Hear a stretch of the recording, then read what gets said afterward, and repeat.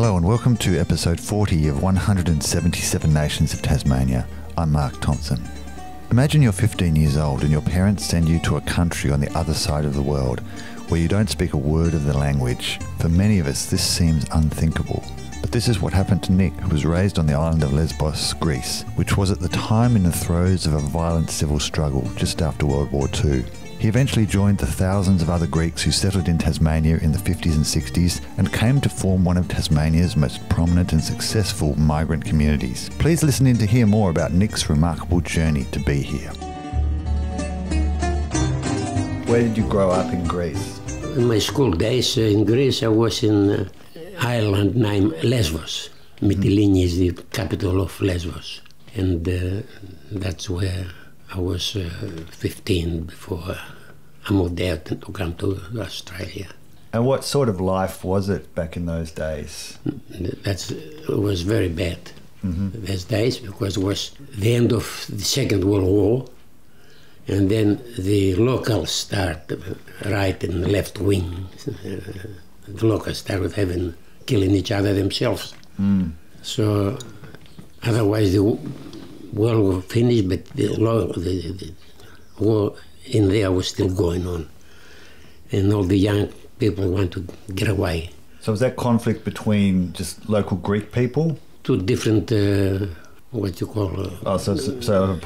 different politics. Politics, left wing and right wing. Yeah. And that's the last few years. But a lot of young ones. And when you see so many, try to get away, so you think, I must as well try and go myself, Yeah. But for me to come here then, because I was too young to let me come, I had to get a special, what do you call like a special permission or... Because I was underage. And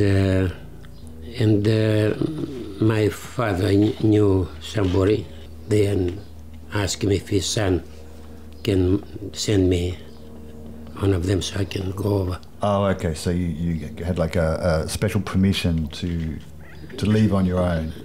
But it was quite a up and down trip, because everything was arranged after a few months, and my father is taking me to Athens, Piraeus, to get into the boat. It was wintry, very cold and miserable, but the boat was left a couple of days earlier. Oh, right. So I have to get, after a few days, I had to put me in a small plane, go to Alexandria, and somebody else come and pick me up from the aeroplane. He put me into a train to send me to Port Said.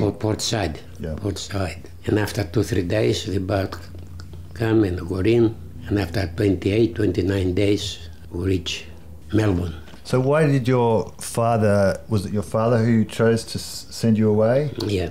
And why did he think Australia was a good place? Well, listen to rest of the town, talking about how could be any worse than what Greece was then. Yeah, okay.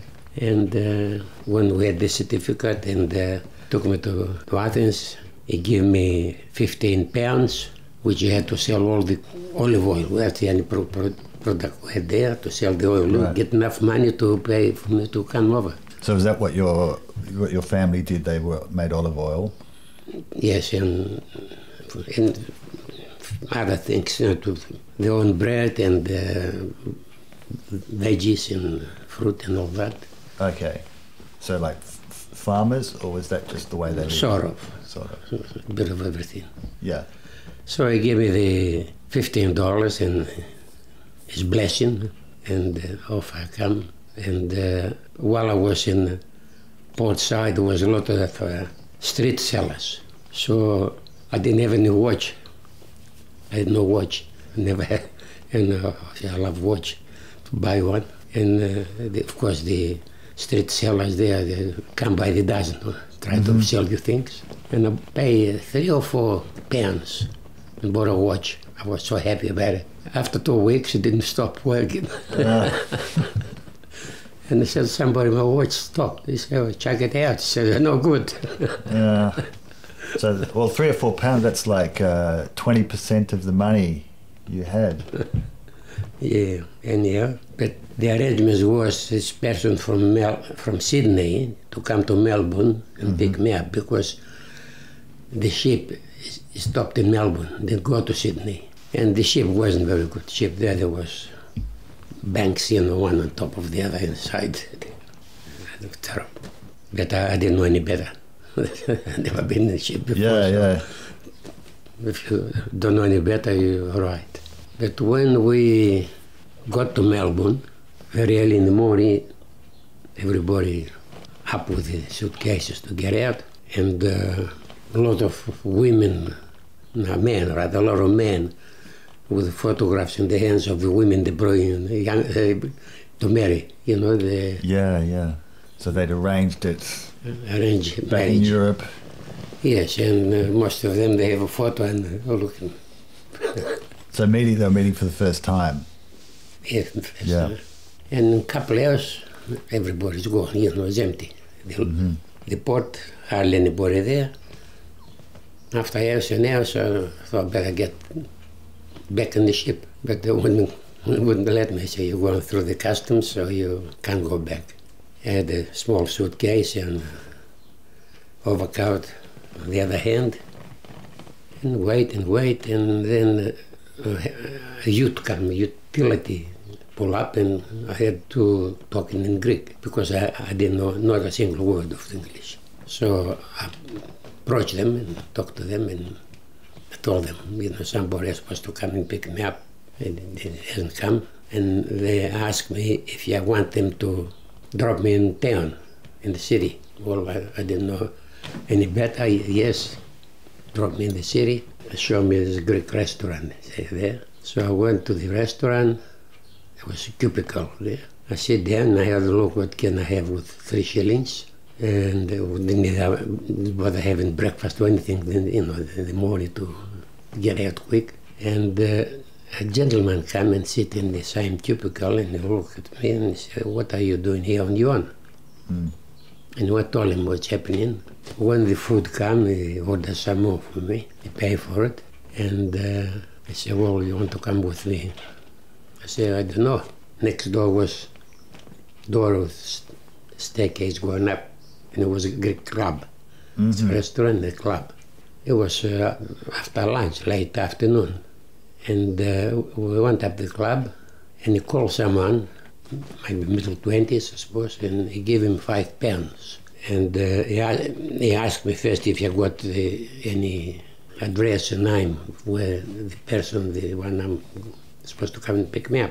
And I did have his name and address and telephone. So he gave him the fellow £5 and asked him to take me to the railway station, get a ticket to Sydney, and ask what time the train gets to Sydney, and send the telegraph, go to the post office and send the telegraph, which he did. He put me in a train, and when I got to Sydney, that fella came and picked me up. He reckoned he had somebody to pick me up, but he didn't come or something, so I don't know. And that was in Oxford Street, opposite Town Hall, the Town Hall there. There was takeaway milk bar. I worked there. I had a room upstairs for me to live, and I walked downstairs. And after a few months, I found a better job, and slowly better and better. So what was it like, though, coming to a new country and not speaking the language? It wasn't very good. Sometimes I had a few tears rolling down sometimes. I had my own, on the room there, and nobody to talk, nothing to... Even if you want to talk to the locals, I didn't know any English. Yeah. But as soon as I started learning my first, my English still very bad, because I should be much better. But anyway, then from then on, I moved around. When I was 17, I borrowed £400 from somebody friend of mine somebody told me there's a shop in out of Newcastle.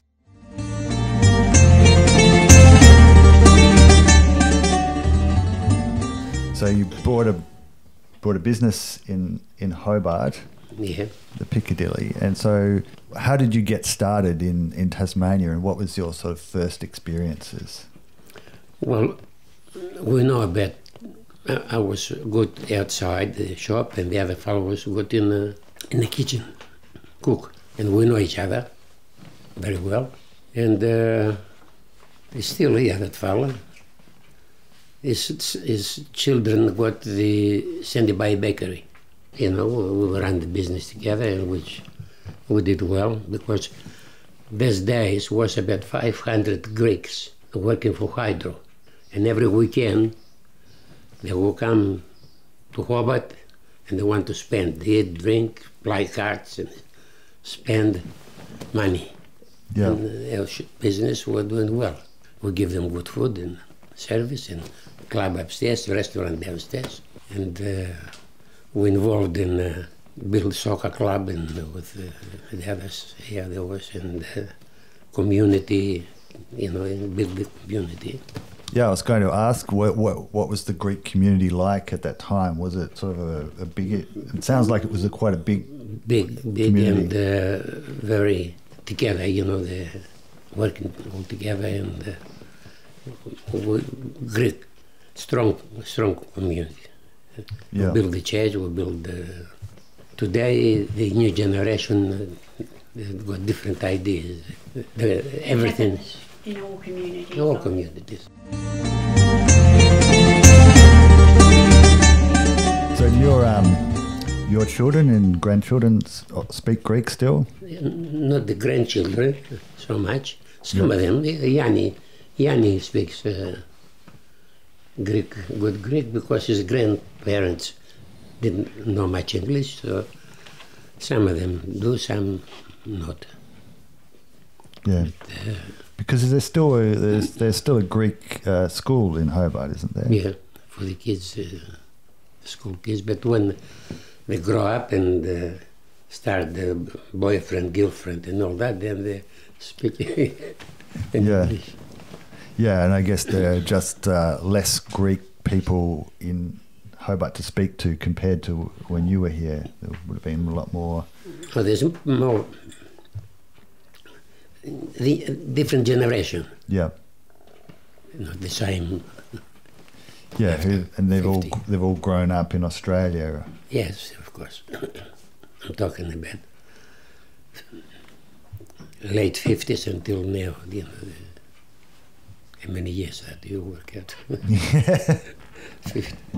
50, 60 years or whatever.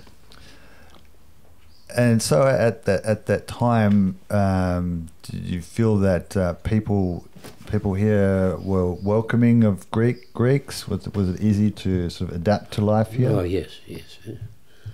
We used to have dances. We had to have cinemas, Greek cinemas. We had to show them at the top of Elizabeth Street. Oh, okay, at the State Cinema. Yes. Every once a week or once a fortnight, they used to send. They had the connections from Sydney. They send the film. Okay, so Greek films. Yeah. Yeah. So you were able to still practice Greek culture and customs at that time. Yes, we had the priest come then, Pater Pamnias. Mm-hmm. And he was a lovely man, and they start getting married with the young ones who all grow up, and weddings and parties and all that, picnics. So they used to have, there were some photos. We used to hire bus once or twice a month, and to the different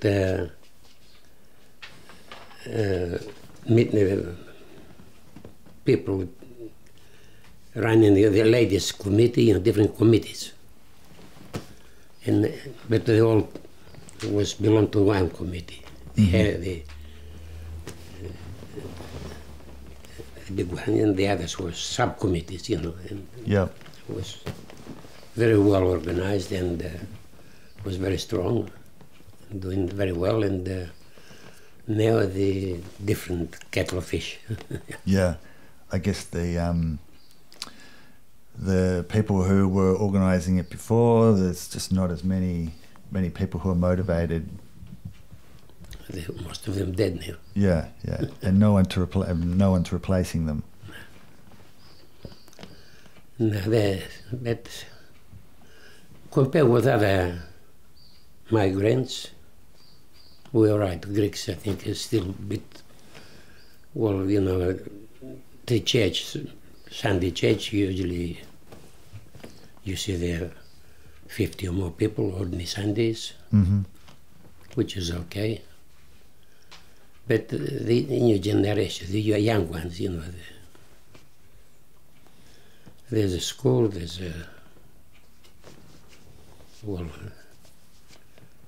the last couple of 2-3 weeks, they had a couple of bouzouki nights at the club there, for the young ones, and I believe that was quite good.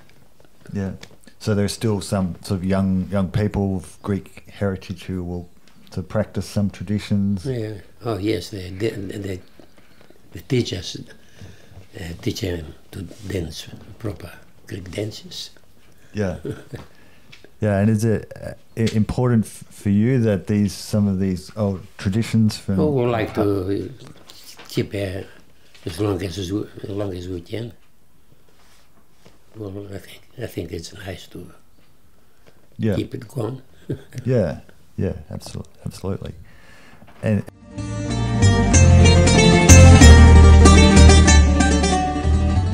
you mentioned a little bit about what your parents did in Mytilene. When you were growing up, what did your family live from? Like, what was their business, or what was their work? The paddocks. There were some paddocks, 5 acres, 10 acres, 2 acres, and they just grow whatever they can and they exchange. Ah, okay. So if you grow something else, and I grow something else, I give you some from mine, you give you some from. Ah, okay, so a barter system. Well, they help each other, exchange. And my island, main product is olive oil. I think we've got about 12 million olive trees on the island. So that's the main industry. Well, for instance, they used to grow wheat just enough for them to make their own bread. Okay. Before. But now I don't think anybody makes the bread. They pay for you buy the bread now. Yeah. And things like that, You have a couple of goats at home, a little paddock there, small, and you used to make your own cheese, yogurt, chooks to have eggs and killing eggs. And also in my days, we used to get a little pig at Christmas, just after Christmas, get a little pig and feed it all the year, and Christmas time, they kill it and roast it on a spit. Not too big for the spit.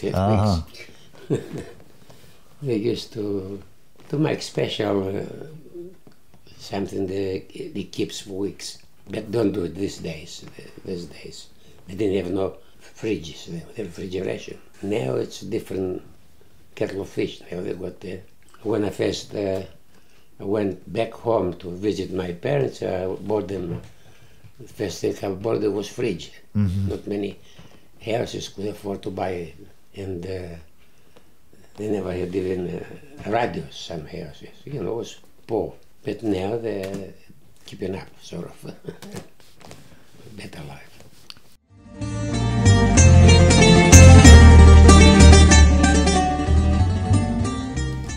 My village, and they go there and work and make money. That's what you were sent out here to do. Yeah, they go to Australia and plenty work, plenty money. You didn't think the streets were paved with gold, though, did you? Me, I didn't think anything myself. But, if you see all the others go, so I must go myself, you know, excited. But when I got on the way, you know, and I was on the ship, one on top of the other was sleeping bunks. It was terrible. Get seasick and all that, back of that.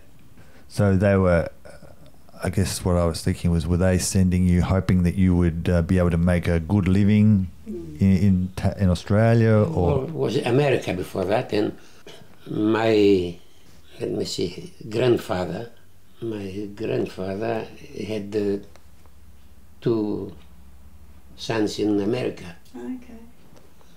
And the Americans were sending food, clothes, things. Okay. Because of the war, you know, they keep sending stuff, and they say, oh, they're rich. Sending all these things from America to them. And you go to Australia, you do the same as the Americans.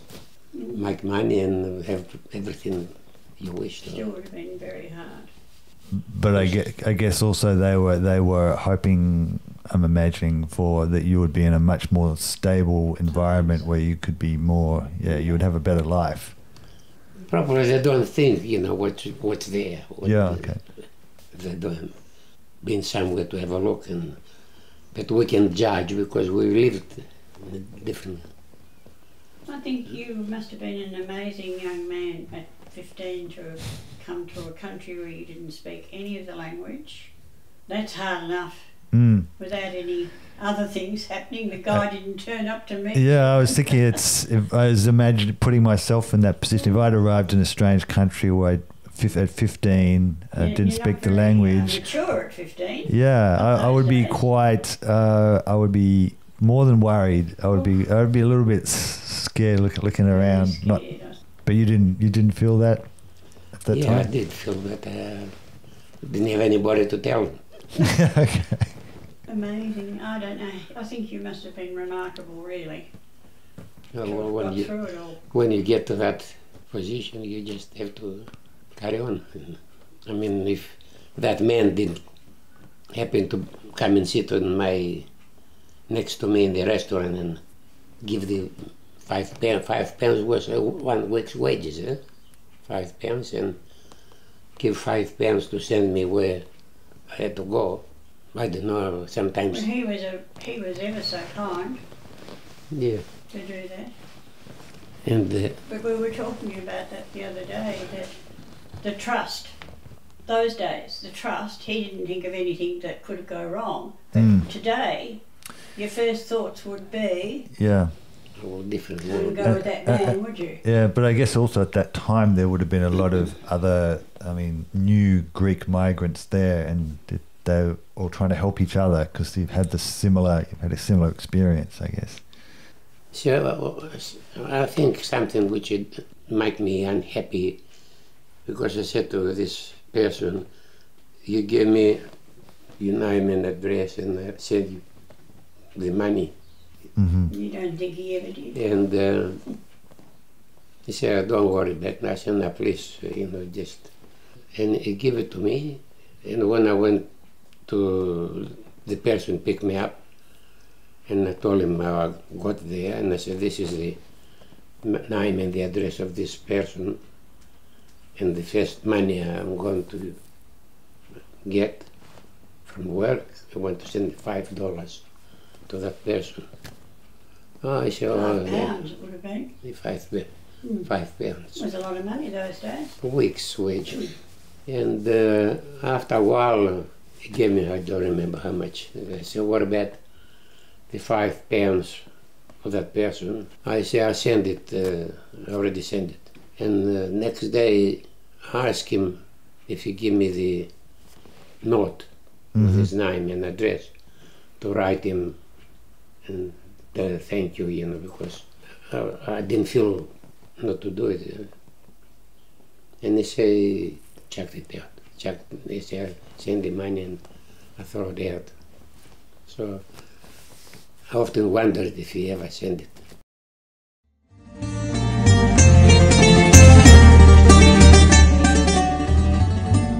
We were talking before about when you first came to Australia, you didn't speak any English. Not at all.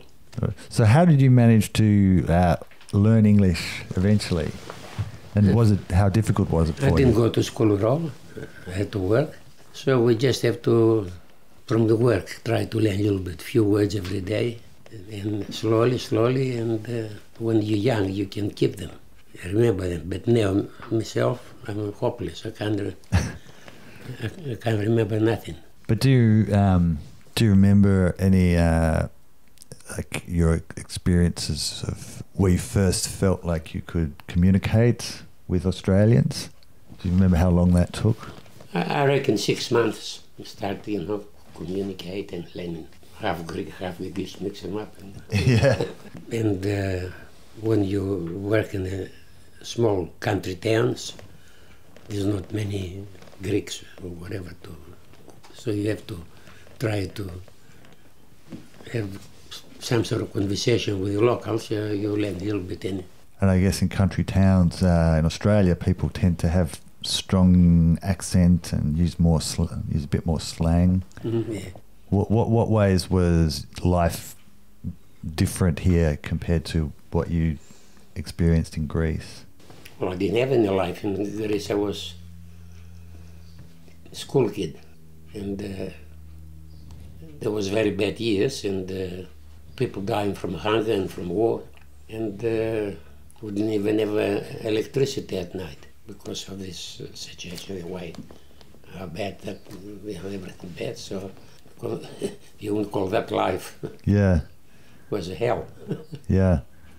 But after the war finished and the locals sorted it out, different. Now it's different. So have you? I guess you've been back to Mytilene since? Many times. And how had it changed? What was noticeable for you? Well, the moving I had with the rest of the countries, they dressed better, they go to the restaurants and they enjoy themselves. The clubs, bars, the climate is beautiful, to go to the beach and everything different now, much. Tourism now, they go by the millions every year. Yeah, yeah. They don't fight among themselves, which they've been okay.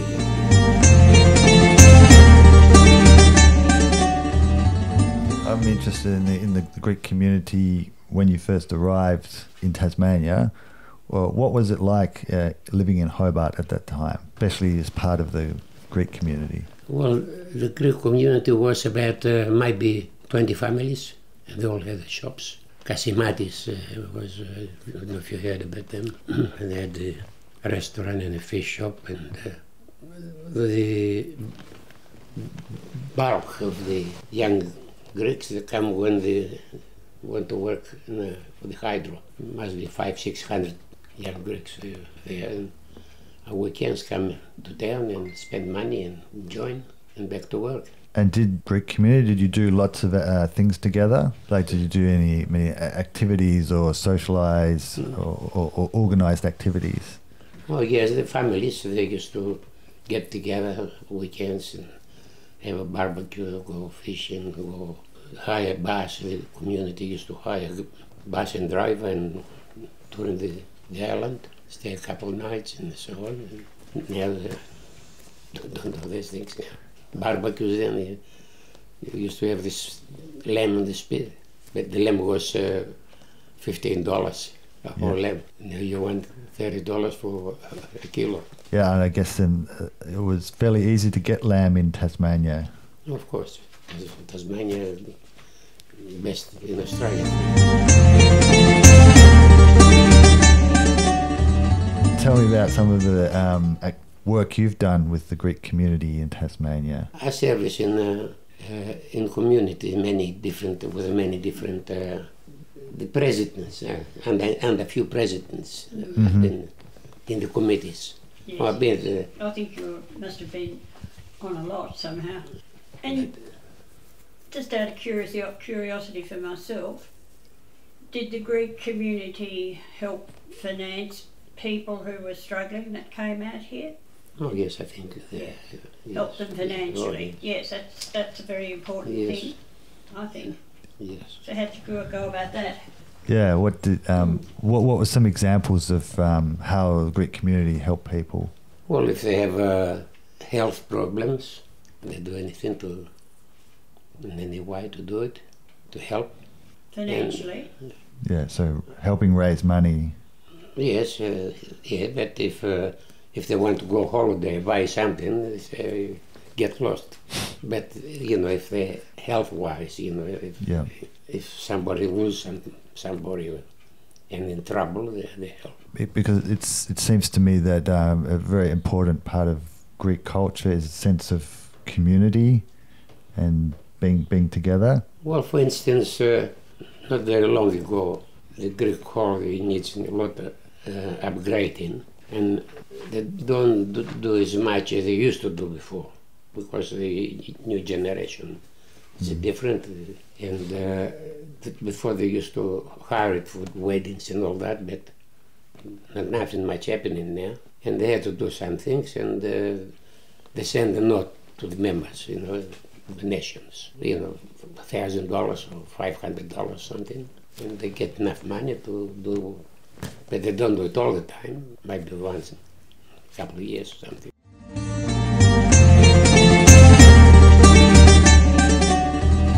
The thing with my age group, we're getting less and less because the old ones dying, and the young ones that don't come with the old ones, what's left, And now I go there 2-3 times a week, to have a game of cards or drinks. It's everyone dies, no replacement.